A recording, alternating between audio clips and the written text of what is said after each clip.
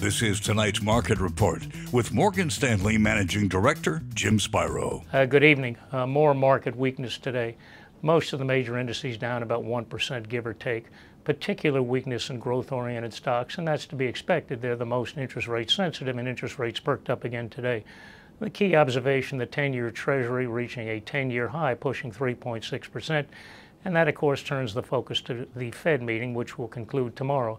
The question is what will happen. It's likely to go up 75 basis points. The question is what the Fed articulates from here.